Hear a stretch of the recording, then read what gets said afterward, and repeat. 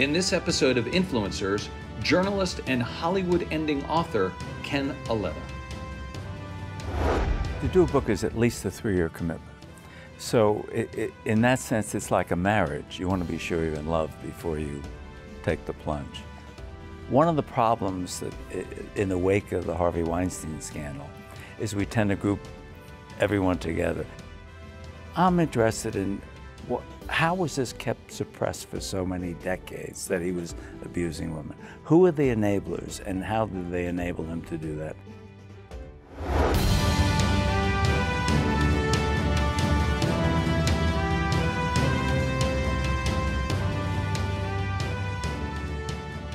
Hello everyone, and welcome to Influencers. I'm Andy Serwer, and welcome to our guest Ken Auletta, noted author, media critic for The New Yorker, whose latest book is Hollywood Ending, Harvey Weinstein and the Culture of Silence. Ken, great to see you. Thanks, Andy. So let's start by talking about the Weinstein book. Why did you decide to write a book about these guys? Well, I had profiled Harvey Weinstein in 2002 for The New Yorker, and I wrote about his monstrous behavior in terms of abusing staff, throwing ashtrays at people, a reporter in a headlock. But I couldn't nail him on what I had heard was true but couldn't prove, which is that he sexually abused women.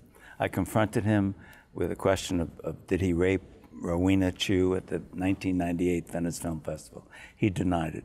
I couldn't get Rowena Chu or the other person who was with her to acknowledge it. So it was a question of Harvey denying it and no one affirming it. So in The New Yorker, we couldn't run that story. But I stayed on that case. I went back at him in 2015 when an Italian model for the first time went public with an accusation that he abused her. Couldn't nail that. The DA decided not to prosecute. In 2017, when Ronan Farrow was reporting on Harvey Weinstein for NBC, he came to me, interviewed me, and I said, oh my God, I think this guy may have the goods finally. I said, what do you got, Ronan? He said, I've got 3 women on camera by name saying he sexually abused them. I've got 5 women on camera but shielded, their identity shielded, saying he sexually abused me. And I got the Italian model from 2015 acknowledging in an audio tape that Harvey grabbed my breasts. I said, you've broken the case. What's the next step? He said, I meet with the president of NBC News, Noah Oppenheim, on August 8th. I called him on August 9th. I said, so how'd you do? Thinking, finally the story's going to be broken. And he said, they fired me and they're not running the story. They said I don't have the goods. And so I went to NBC in reporting my book, and they said he didn't have the goods until he went to The New Yorker. He broke The New Yorker story in October of 2017. Yet I went back to the editor, Deirdre, who was editing him for The New Yorker, and I said, Deirdre, when he came to you in August, what did he bring? And she said he brought 3 women on camera, 5 women unnamed but claiming that Harvey abused them, and the audio tape from the Italian model. I said, my God, he had it. So in my book, I decided to go to the bottom of that. One of the things I wanted to get to the bottom of was what happened. NBC denied it. Yet I learned that they told Harvey Weinstein a week before they told Ronan Farrow his story was dead, they told Harvey Weinstein the story was dead, which I think is a kind of a scandal. So anyway, I set out to do the book thinking, I'm interested in how was this kept suppressed for so many decades that he was abusing women? Who are the enablers and how did they enable him to do that? What is the nature of Harvey Weinstein's power? That he could, so in a way the book became a portrait of power and how you use and abuse it. What made him the monster he became? Did something happen in his childhood, in his early life that might explain what he did? So I said, and what was his talent?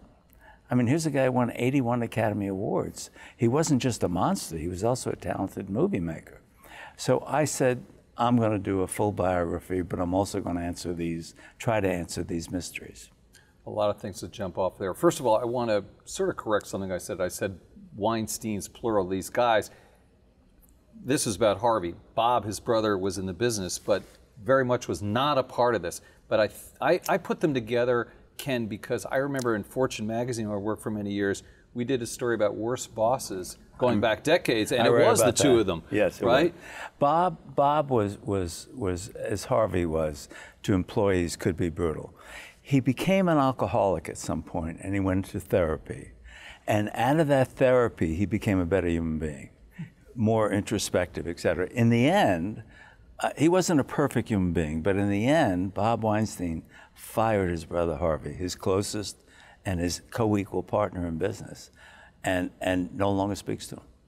How emblematic is Harvey Weinstein, Ray Hollywood, and how much of him is just a standalone monster, or is it both? It's both in the sense that there's a long tradition of the so-called casting couch in Hollywood, where famous men or powerful men seduce and take advantage of younger, attractive women. But there's a difference between the casting couch, seduction, if you will, or abuse, harassment abuse, and rape. Harvey was raping women. And that's an extreme. And that's an extreme that was not as nearly as common in Hollywood. I think we all recognize today that the casting couch is bad too, though, right? Absolutely. And Harvey Weinstein, as part of his legacy, when he was exposed in October of 2017, it gave a great boost to Me Too, the Me Too movement, and to the exposure of other men who had abused women, famous men, who had abused women, who came out and were exposed. And so part of Harvey's legacy becomes less the movies he created and the Academy Awards he won than his role in helping expose not only his beastly behavior, but the beastly behavior of many other men. I didn't even really consider that, Ken, but of course, if he hadn't engaged in this behavior, he'd be remembered as one of the most important film producers of our time, by far. I mean, maybe the best, most incredible, right? If you think about the movies he brought to the screen, I mean, Pulp Fiction, My Left Foot, The Crying Game, Shakespeare in Love, The English Patient. I mean, the list goes on and on. It's quite extraordinary. And he had a real talent. Harvey could read a script. He was much more knowledgeable about movies than the so-called suits of Hollywood studios. He really knew movies and read scripts and read books and was a brilliant marketer and actually, believe it or not, had charm when he wanted to turn it on. He knew how to seduce people. You've written so many books about people and companies, businesses, et cetera. How common is it that people are that brilliant but that flawed? Well, I mean, the worst human being I've ever profiled was Roy Cohn, for instance. Flawed, he was beyond flawed. I mean, he was evil in some ways, and yet he was brilliant. And so it's not uncommon to see the flip side of the same person. But the evilness of what Harvey did to women, it's incomparable. I mean, you can think of brutal people who do brutal things and unconscionable things. But to rape over 100 women who've come out of the closet so far about Harvey? It's 100? Over 100 have come out of the closet. Publicly, probably more. And by the way, he not only was convicted in New York State criminal court at a trial I attended every day and sentenced to 23 years in prison, he goes on trial in Los Angeles in early October. 11 indictments, not the 5 of New York. And it's a very serious case. So he's in a wheelchair today. He's in terrible physical shape. And my guess, he'll never get out of prison. How does he stack up versus other men who are guilty of Me Too infractions? Well, he's the most extreme. I mean, one of the problems that in the wake of the Harvey Weinstein scandal is we tend to group everyone together. What Matt Lauer did at NBC is not comparable to Harvey Weinstein. I'm not saying it's a model behavior, it's bad behavior, but it's not. He didn't rape women. And what Al Franken, the senator who was compelled to resign, what he did is even less than what Matt Lauer did. Mike Oresky's an editor at the AP. has a hard time getting a job today. I mean, he forcibly kissed a woman who came to interview him, and he behaved badly, you know. It was sexual harassment, but it wasn't rape.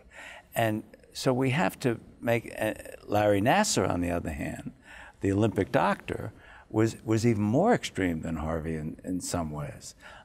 But we have to be able to distinguish and make differentiation between people and their behavior, and not group everyone together, and say, if someone did something wrong, sexual harassment, forcibly kissing a woman, etc., and if they show contrition and they apologize and they show that they're really a different person in some ways, or aiming to be a different person, then if you believe in pardons, you should believe in giving them a pardon.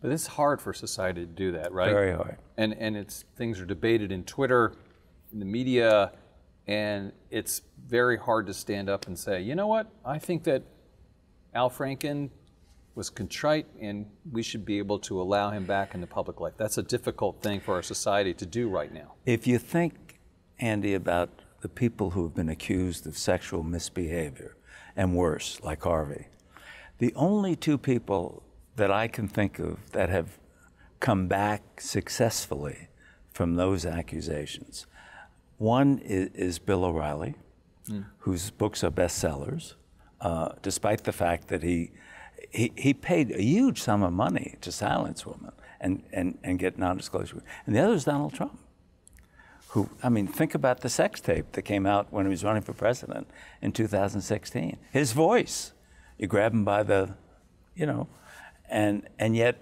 he's elected president of the United States and still is a very formidable presence in our society. Yeah, it's hard to know what to make of those two examples and what that means and what that says, right? Well, on the other hand, if you're Al Franken and you say, why aren't I allowed back in when these people who did much more egregious things than I did are allowed back in? Well, you could look at that one of two ways, which is they shouldn't be allowed back in either, or you should be allowed back in. Well, right? I think Al Franken, you know, there are questions. I mean, Jane Mayer did a brilliant piece in the New Yorker about Al Franken, and there's some questions whether his behavior was, you know, whether he was joking or not. Right, I'm not saying, I don't know the answer to that. Right. And if you grab someone's or act like you're going to grab someone's breast, that's bad behavior. You shouldn't be doing that. But it is not rape. Right. Well, it's like we were saying, it's a very nuanced, tricky business to adjudicate. And fortunately, we're not in the business of doing that. Right. We're reporters and writers, so we just observe, no responsibility. Right. Well, right. Yeah, although there's a lot of responsibility in what we write. To get it right. Right? Right. And how do you feel about the book now in those terms? I'm pleased. I mean, I aim to tell a broader story than had been told before. I mean, the two reporters from the New York Times and Ronan Farrow did a brilliant job of exposing this guy, and won properly so, I think, Pulitzer Prizes for their reporting. They were focused on one thing. I was focused on Harvey Weinstein, his life, power, and how he used it and abused it, the relationship between the brother, the enablers who made Harvey Weinstein popular. I mean, that to me was a different story that I wanted to tell. And the media was complicit. Oh. I mean, you talked about NBC. Do you still feel like they kind of were a bit of an enabler there? Oh, absolutely. They should have run that story. I think Ronan Farrow had the goods, and they denied that. But it wasn't just NBC. If you go down, the reporters who sought Harvey's favor. I want to be invited to your screenings. I want to be invited to your parties. Yes, I'll keep that off the record. Oh, Harvey, you have Weinstein, you have talk books? I'd like a book contract. And how many reporters got? And journalists got book contracts. Many did. Joe and Mika did. You know, Rudy Giuliani got a book contract. Tim Russert, who produced a bestseller for them, got a book contract. Many reporters, Page Six editor, got a book contract from Talk Books. I detail all that in my book. But so the press, did they know he was abusing women? I don't know. But did they know he was cheating on his wife? You bet. Did they know he was flirting with women at these parties and after parties? Absolutely. Right. I want to switch gears a little bit, Ken, and talk about some of your other books. Going back to one of my favorites, Greed and Glory on Wall Street, The Fall of the House of Lehman. Must read for anyone interested in Wall Street. Great book. Three Blind Mice, Microsoft book, World War 3.0, Ted Turner, Googled, Frenemies. How do you choose what to write about? And we'll get to your articles, which are amazing and interesting too, but the books themselves, Ken. Well, a book, I mean, to do a book is at least a 3-year commitment. So in that sense, it's like a marriage. You want to be sure you're in love before you take the plunge. So you take some time. People ask me now, what's your next project? I don't know. And in part because I need to go through the process of falling in love and being sure that I'm in love and that I really want to commit to 3 years with a new partner. A. B, I see what I do as visiting other planets. And I want to visit another planet. I want to learn about it. I want to get to know the natives, and it's a new, fresh experience. And that's what I want, a new, fresh experience that interests me. And each of those books, they're very different that you cited, was really an attempt to visit another planet. So at some point, I'll decide the planet I want to go visit, but it'll be very different than the ones I've visited before. So is there a common thread, a narrative arc? I mean, they're about media and power.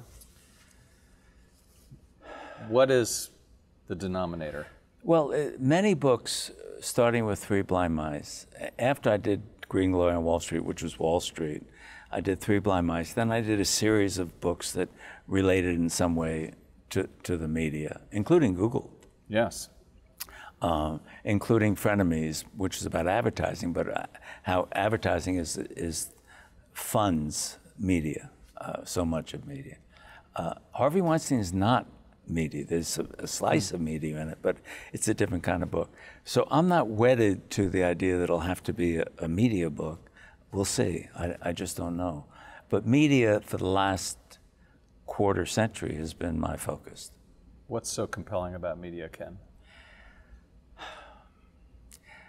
Interesting people, power, disruption.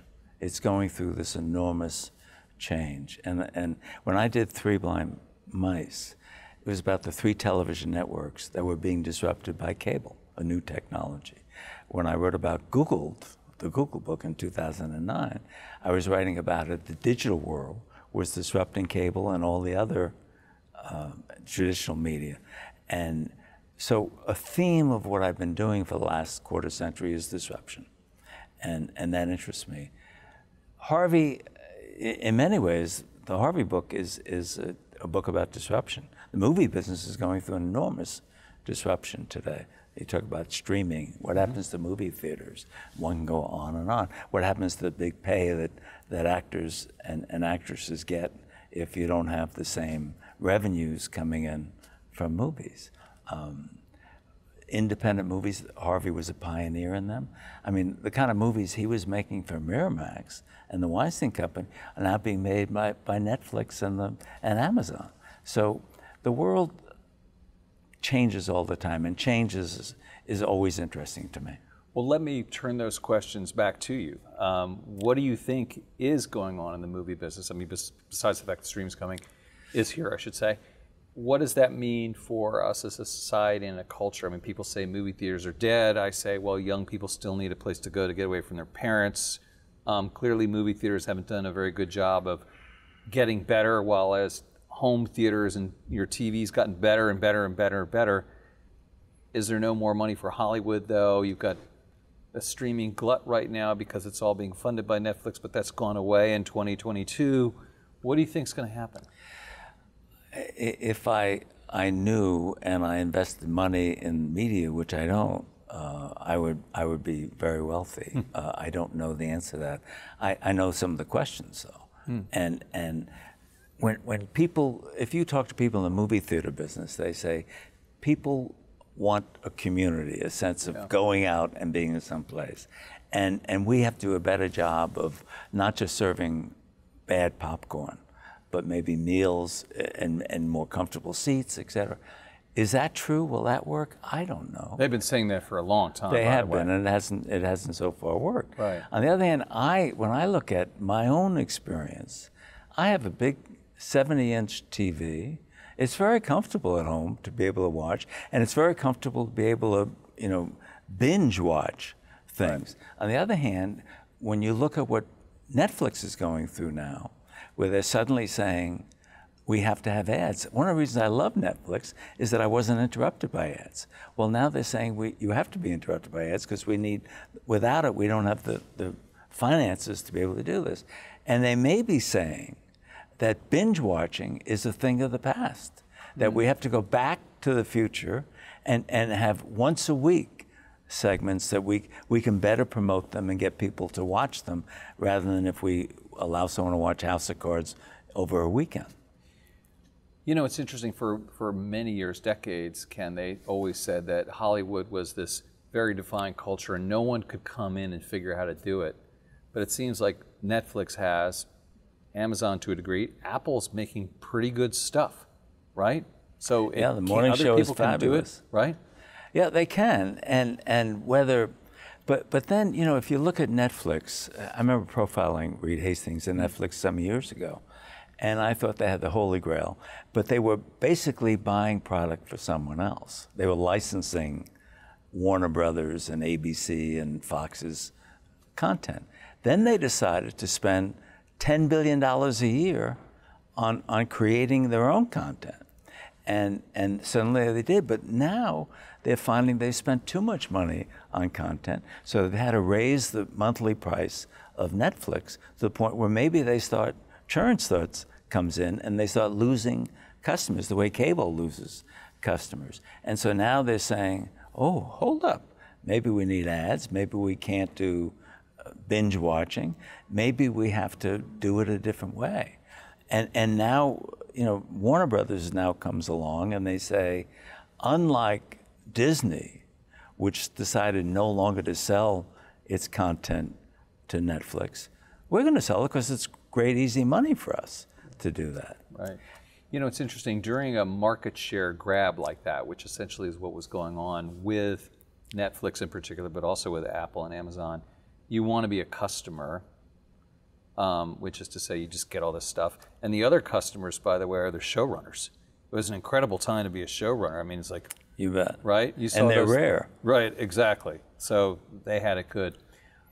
I want to ask you about a couple of your articles, signature articles, famous articles that you did, or things that came from them. First of all, your article about Elizabeth Holmes and Theranos, I think the point's been made that it wasn't necessarily so damning initially, but it did have a point that said, where does this stuff come from? And it triggered John Carreyrou to begin his work. John Carreyrou did a brilliant job of exposing Elizabeth Holmes. I did not. Yes, I had some skepticism, and John picked up on that. I asked her 6 different times. I described in my New Yorker profile of her. I said, tell me what happens to the nanotainer of drops of blood when you put it in your machine. And 6 different times she gave me gobbledygook, which I described as comically opaque. Mm-hmm. But I did, and so John picked up on that, and a brilliant job he did. But I didn't nail her fraud, and he did. Mm-hmm. So when I look back on that, yeah, I did a profile of her, but I did not produce the goods that he did. Well, that's big of you to say that. I'm even more guilty, though. You're not guilty at all. I mean, we did a story at Fortune, put her on the cover, and there was a little skepticism, but not really enough. And she hated the cover line, Ken. It was, "This CEO's out for blood," which I'm glad it wasn't more fawning than that. But anyway, that was a tough episode for a lot of journalists, and it's good that you were on the path to it. And as I said, then John picked it up from there. Another one that I want to flag is the story you did, I think, on Barry Diller, where you coined the term information superhighway. Right. Is that right? Talk about that. Barry Diller, if you remember back, it was one of the first pieces I did under my Annals of Communications at the New Yorker. And it was in '93, in the very early infancy of the internet. And Barry Diller left Fox, and he had to decide what to do with his career. And he took his laptop and used his Apple laptop and his MacBook, and he took that as a vehicle to try and figure out what to do next. Should he join the cable industry? Should he go back to broadcasting? Should he do something totally digitally? And then what is this home shopping network thing? And he went on his Mac and he would see that people were buying, they bought 26,000 copies of a woman by the name of Diane van Furstenberg's wraparound dressers in 1 hour. He said, it's two-way, and I can find out minute by minute who's buying, how much they're buying. Wow, I want to do something digitally two-way. And so he wound up working with John Malone to create the home shop, or join the home shopping network, become CEO. And from that, he said, I think the internet is going to be the future. Digital is going to be the future. And I wrote that piece about his search for the future. I've never gotten more responses to any piece I've ever written than that, because I think people are so tuned in to what's next. What is that? The mysteries of the future. And Barry Diller was trying to navigate those mysteries in a very interesting way. All these people that you've interviewed and profiled, I mean, from Barry to Reed Hastings, and on and on and on here, it's a lot. And I hate it when people ask me, but I'm going to ask you, which of these people stand out, or is there anyone that's sort of above others? Well, one of my favorites, which is a portrait not of a mogul, but of a journalist. And McClandish Phillips was a New York Times reporter. And arguably, Gay Talese, who's a great writer, when he was on the Times, when I interviewed Gay about McClandish Phillips, he said McClandish Phillips was the single best writer, better than me, at the New York Times. So McClandish, and I heard what happened to him. I knew he left the Times. And what I learned was that McClandish Phillips was on a story that the head of the American Nazi Party, who lived in Queens, was actually Jewish. And he confronted the head of the American Nazi Party in a diner in Queens. And he said, you're Jewish, aren't you?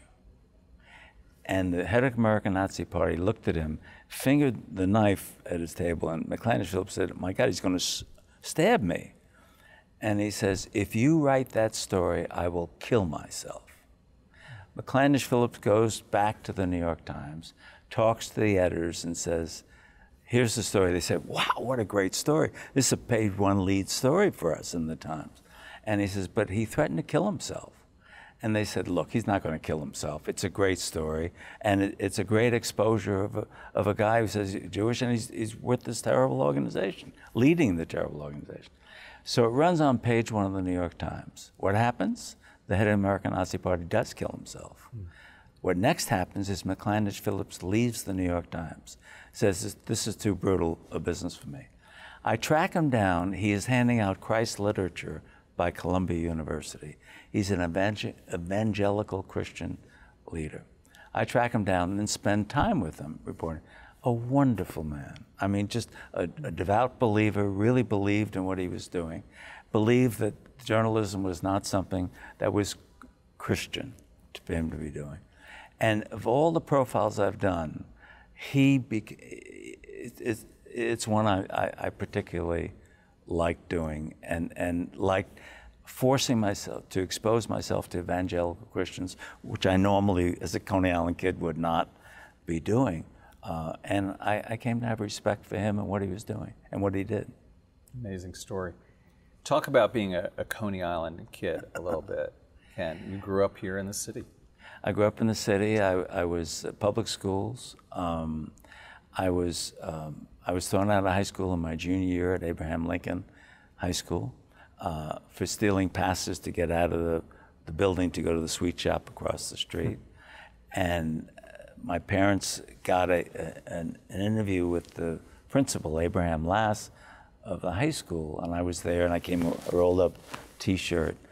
And he said, tell me, Kenneth, he called me Kenneth, which I hated. Tell me, Kenneth, what do you like about Abraham Lincoln High School? And I said, well, I like football and baseball, which I play here. He said, tell me, Kenneth, how do you suppose you're going to play football and baseball for Abraham Lincoln High School if you don't attend Abraham Lincoln High School? Duh. And he changed my behavior and changed my life. He was the great mentor of my life. And final question, Ken. So what is it like working all these years at the New Yorker magazine? What's that been? Oh, New York is a great place. I mean, it's a place where you feel like everyone is rowing together. You hand in a piece, and the editor helps make it better. The fact checkers correct mistakes and help make it better. The lawyers weigh in and help make it better. The publicity people. You just feel like everyone is rowing together. It's a very communal place, and it's a pleasure to work there. And you don't know what your next book is? I have no idea. Author Ken Auletta, whose latest book is Hollywood Ending, Harvey Weinstein and the Culture of Silence. Thank you so much for joining us. Thanks, Andy. Enjoyed it. You've been watching Influencers. I'm Andy Serwer. We'll see you next time.